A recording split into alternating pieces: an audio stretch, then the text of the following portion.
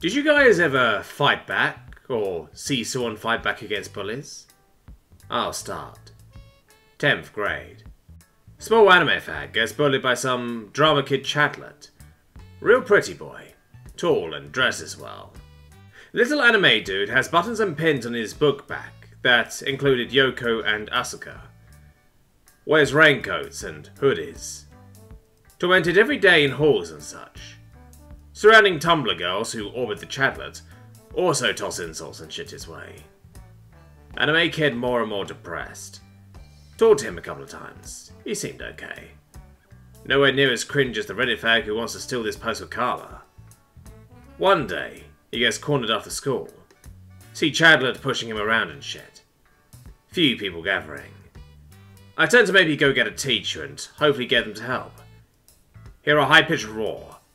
Anime kid rolls on floor and reaches in his bag. Picks out half a brick and hurls it. Perfect headshot. Chadlet goes down. Girls scream. Anime kid fucking bolts. The rest of our faces wen. Craziest shit I saw. He got moved to another school and the Chadlet recovered, but he became a recluse after that.